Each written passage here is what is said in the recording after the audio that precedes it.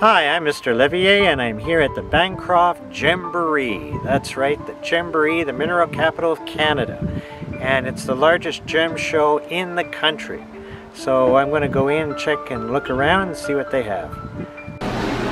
Hi everyone, welcome to the Bancroft Gemboree.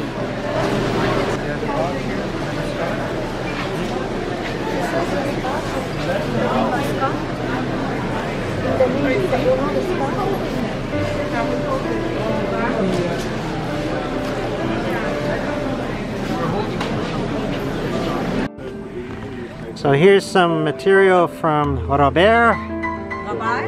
Bonjour Robert. Welcome, Mike. Yeah. And that's some stuff from Mont Saint-Hilaire. Yes. It's from Bear Lake Road. Yes. Different stuff for Highway 50, Highway 17. So the light from Mont Saint-Hilaire, different place, Saint-Justin. Beautiful calcite from Saint-Justin. Satellite from Mont Saint-Hilaire. Wow. The piece for Zec Pontiac Maniwaki, big scapolite. Oh wow. Beauty. Thank you. Welcome, Mike. So here is crocoite, I believe it's pronounced. Yep. And this is from Tasmania. Wow, look at the red color. There's lead in that, is that correct? It is, yeah. Thank you. You got a lot of St. Hilaire stuff still, A lot of St. Hilaire stuff. I got most, also Yates Mine Otter Lake stuff, the diopside, nice lustrous black diopsides. Wow. And then you come down to the same mine and then you have the nice apatite crystals, green. More diopside, a nice apatite here with pink calcite and purple fluorite. Wow. Another apatite here, a nice little cluster on calcite with fluorite. More diopside. Then you jump to Mont Saint-Hilaire, which is on the other end of the province of Quebec. Yeah. And you get into the zeolites, like the analcymes from Mont Saint-Hilaire. And those are fantastic. They came out of a pocket about 15 years ago. Anyway, so that's Mont Saint-Hilaire. Then you get into Maniwaki area, where you can find a lot of the more common mineral, feldspar on diopside, nice big large feldspar, terminated. Okay, then you get into diopsides. This one here is from actually Lake McGregor. Okay, and then you get the scapolites, okay, which is Maniwaki, Zec Desire. Then you get into the Flogopite mica, same thing, Maniwaki, Saint-Hilaire, not Saint-Hilaire, Maniwaki. Okay, Zec Desire, and again a nice cluster of scapolite crystal, again from Maniwaki. Then we jump onto Highway 5. Coming back from our trip, we jump in Highway 5 because it's on the way home.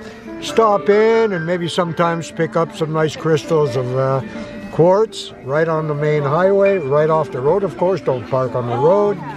And then there's the classic localities, okay? Wow. This is from the old Evans Lou mine that was in operation back in the 1850s. And the coating that you see on top of the smoky quartz is a rare mineral called Wakefieldite. And it's only found there.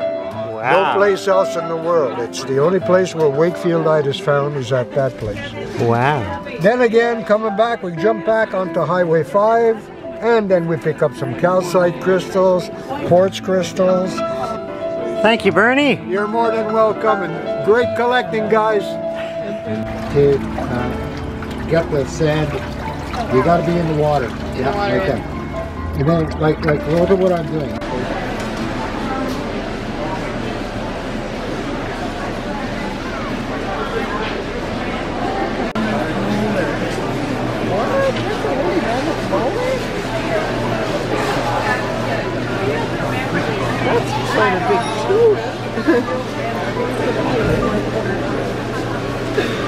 Oh, look at this type. We're literally you know, after you break out and you go out and walk, one at a time.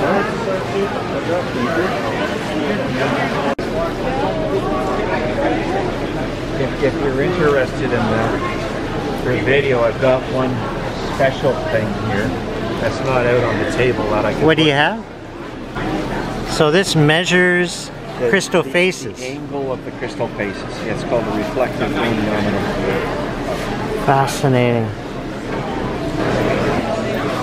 Rocky looks pretty good for 58, eh? Oh, 58 years old. You're looking great.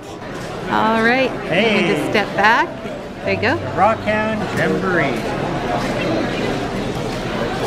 Thank you. You're very welcome. That's Enjoy the awesome. show.